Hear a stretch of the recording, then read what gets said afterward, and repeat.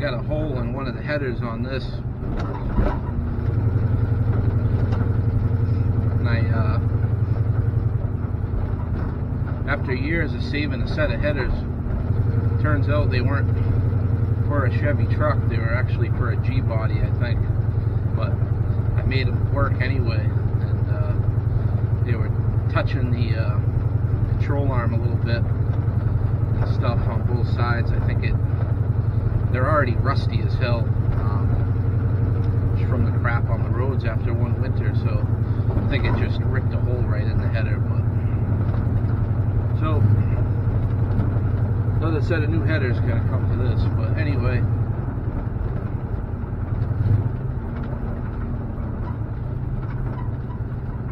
about a month or so ago, talked to a guy in town, which been trying to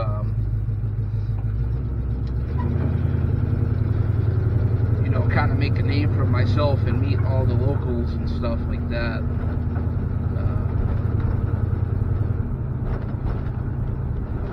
So I talked to this guy. He's got a small repair shop, and he said, "Oh yeah, I saw that you pick up junk and stuff like that." And he said, you know, I got this old ATV frame, basically, you know, missing an engine, but I got that laying in my yard and a couple things, and I also got this, you know, truck cap that I got for my Dakota, but it didn't fit, so I'm really not sure what it fits. So I said, well, you know, not much I can do with a fiberglass truck cap. I mean, I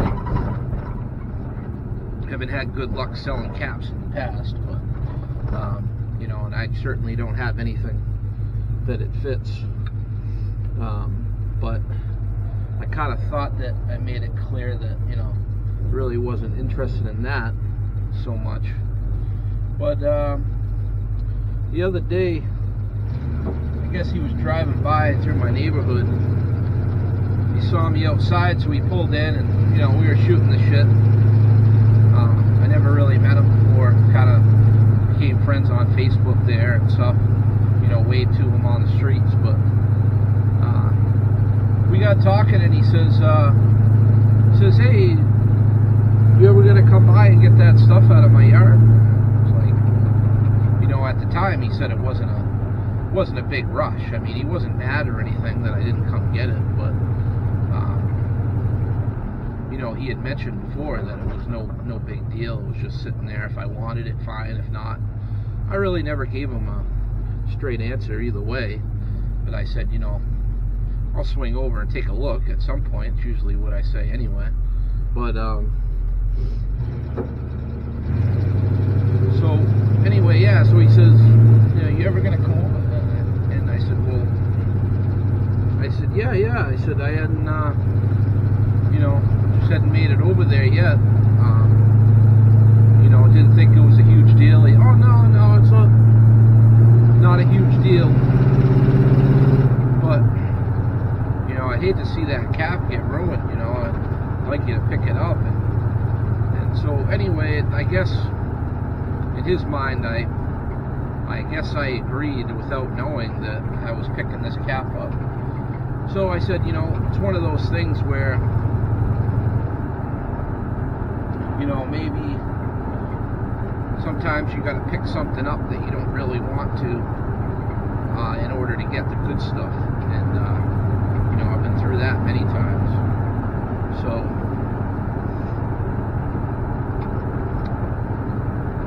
So I, about a few days later, it was, I think it was Saturday. Yeah, it was this past Saturday. I said, you know, I'm going to take a ride over and see what this guy, you know, see his place, see what he's got, make him happy, pick the stuff up. So I went over there, and they were out, him and another guy were outside, right on the ground. It's only about 15-20 degrees out, and they're switching out a rear end in a Chevy Colorado pickup. You know what that is? A small pickup, you know. But anyway, all rusty and shit. Anyway, they're out there replacing that rear end, and I pulled up. He showed me this cap and stuff.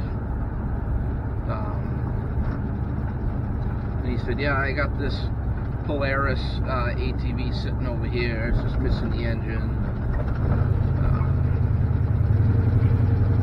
So, guy was a pretty cool guy. His friend was nice, and they just started chiseling this cap out of the ice. So I said, well, I guess it's for real at this point. I guess I really am taking this cap, but I figured might as well. Maybe I could sell it, try to get 50 bucks for it or something.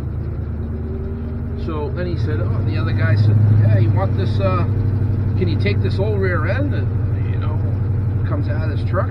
Yeah, that's, you know, I mean, that's the stuff I really want, you know, #1 steel rear end. So it's only, it was only about maybe 3 minutes, you know, from where I live to his place. So we shot the shit and everything, and I ended up bringing the cap back and throwing it in the snow pile, getting that out of the truck so that we can get the ATV and you know, the other stuff that he had. So it's kind of weird. Ever since I moved into this small town, you know, doing what I do, it's kind of tough to get in, you know the right people, and try to make a name for myself, get people to know my name, call me, you know, when they got stuff to get rid of. Turns out there was one guy and his dad that were famous in the area for they picked up all the junk, and they did it all. I mean, they picked up the cars, any scrap metal. I mean, they were the guys to do it. And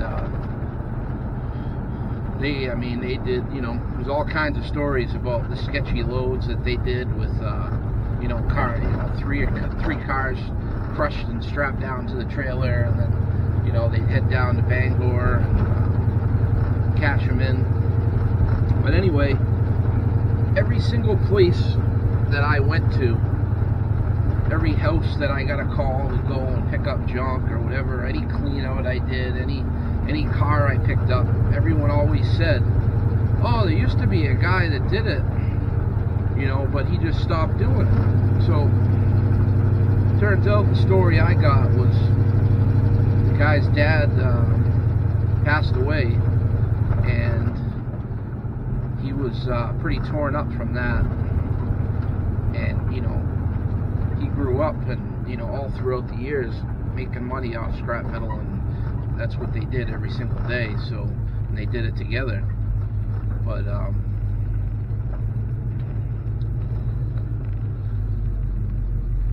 so he sort of lost interest in that, and just kind of retired from it.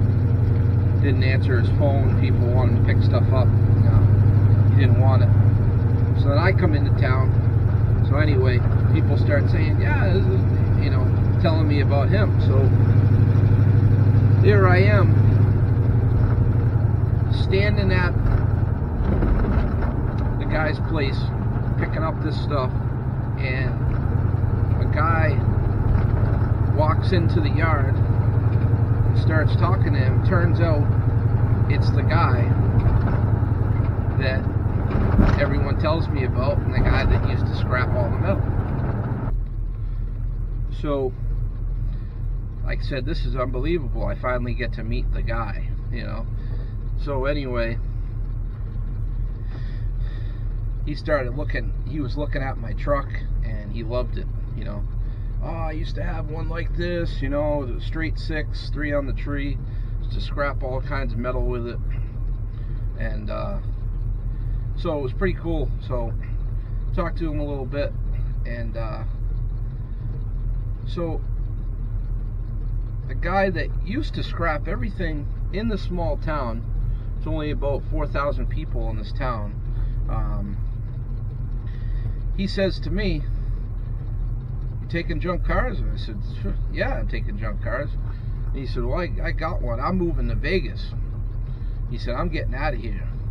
They're paying more for scrap in Vegas," and he said, it's warmer there, and I'm getting the hell out of here anyway.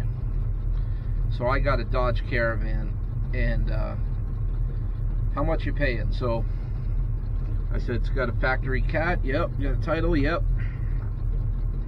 So it's kind of funny. So we exchanged numbers, and he's going to give me a call when he's ready for me to come pick that up. We made a deal on it and everything. So the guy, so anyway, the guy that I picked the stuff up for there in his yard, he was pretty happy to get stuff cleaned up. And he threw in some other stuff, a couple of old school visors for, you know, the older Chevy trucks and stuff.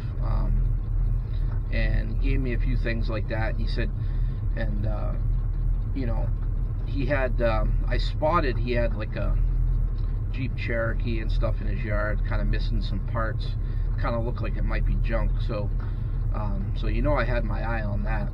And so he had it was an old wooden canoe, really old, that had like a fiberglass kind of sheeting on the outside of it, but the inside was wood.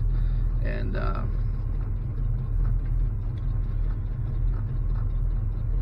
that was sitting on the cap, and at first, you know, he said, oh, you know, you probably, you know, any interest in this canoe? And the thing's like, you know, pretty much busted in half. I mean, you know, it should be just, you know, basically at this point lit on fire. But you know, right away I said, you know, no, I can't do anything with that.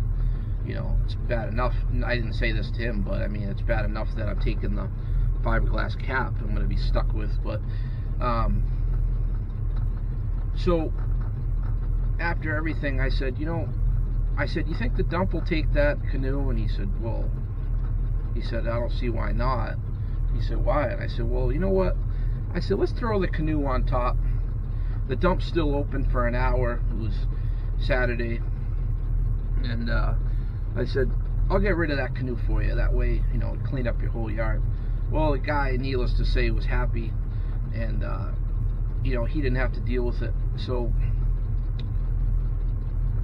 then it doesn't end there. So I throw on this canoe,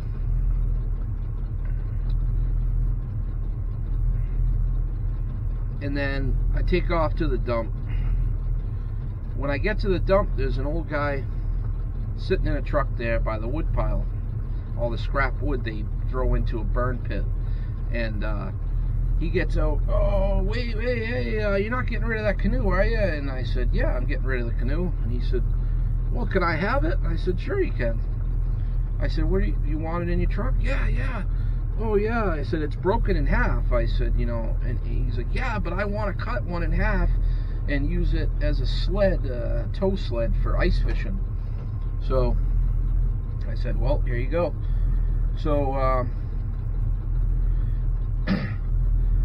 I backed over to his truck, and once we turned it over, he saw that some of it was fiberglass, some was wood, and he decided, "You know, I'm sorry." He said, I really don't want it." I said, "Well, help me throw it in the pile." So we tossed it off into the scrap pile.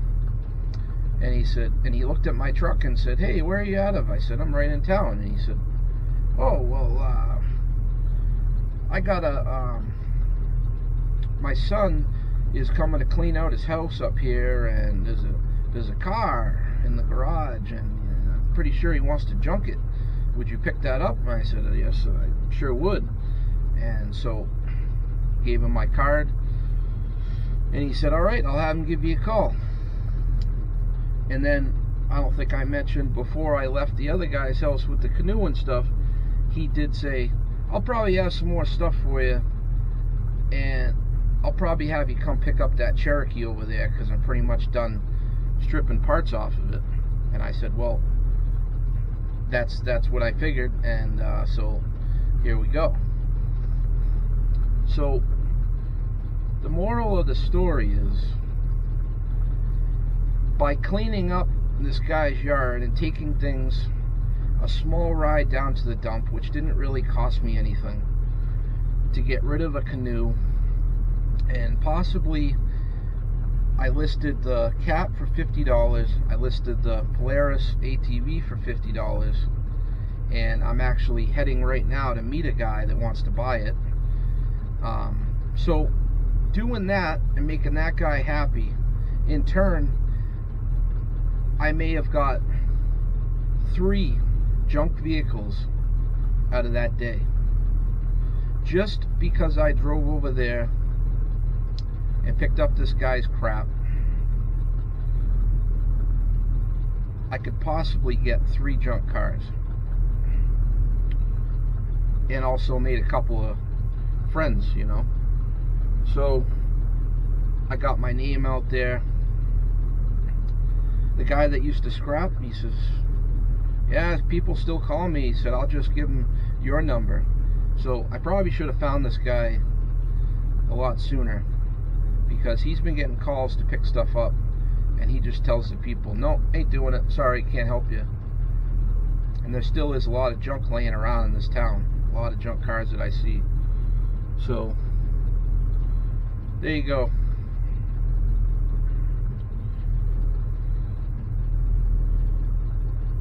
Well, 5 minutes meeting that guy.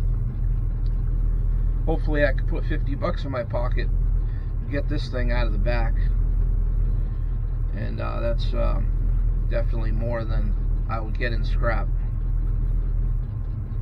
And with the tires on it, who knows if they would even, they'd probably end up charging me for the tires, who knows. But hopefully this guy buys it and it works out.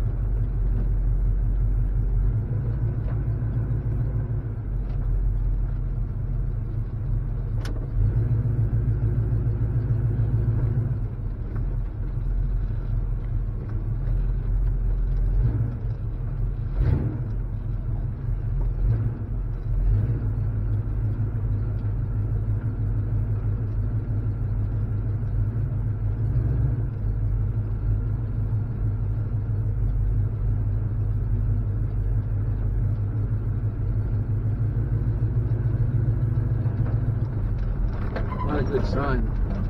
Looks like this guy's got a Jeep Liberty. Not ready to pick anything up. I don't know.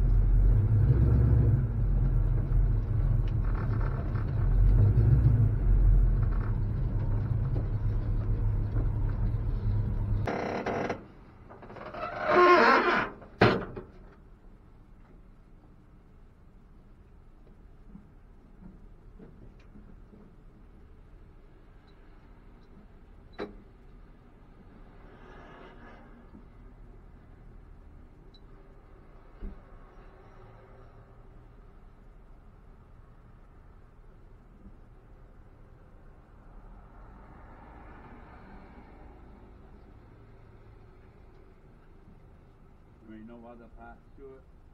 No, that's all I got. The ones I need are gone. Here. This is a choke cable. I need the choke cable. Here. That's gone. Shit. God damn.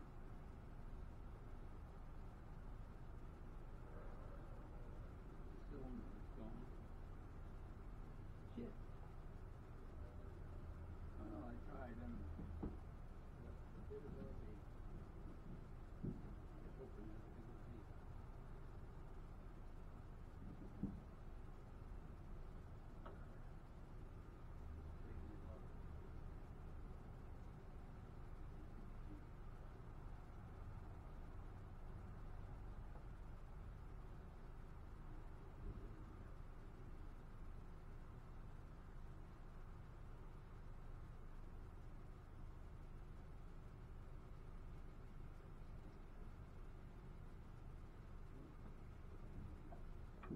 Sorry about that, bud. No problem. Thank you. Yep.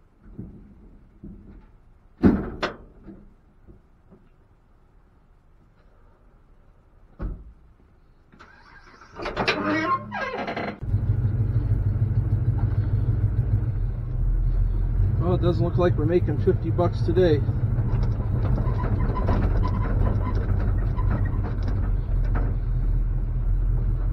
Don't know how serious he was about buying it, being in a Jeep Liberty. But I guess I could have dropped it off if he was in town.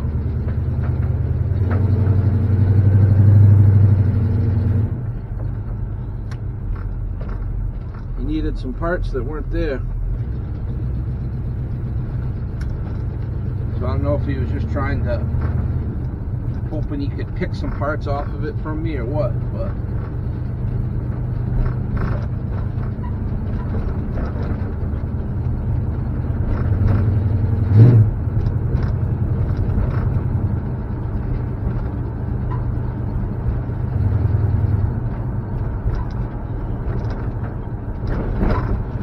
a couple other people online, they're interested on the old marketplace, except everyone wants to trade some stuff. Guy wanted to trade me a 19-inch TV and a chainsaw that didn't run. So not gonna help me out. 50 bucks is gonna help me out a lot more than those things, bud. But thanks anyway.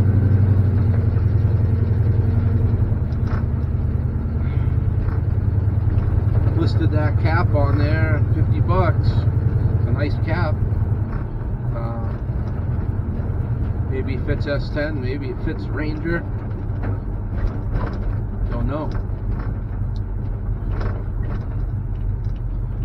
But, you know, put on there. I don't know what it fits. I don't know. But you still get the messages. Will this fit my Toyota? Will this fit my Nissan? I don't know. But you know what? You want to drive your truck on down here, I'll help you lift that thing right on. See if she fits.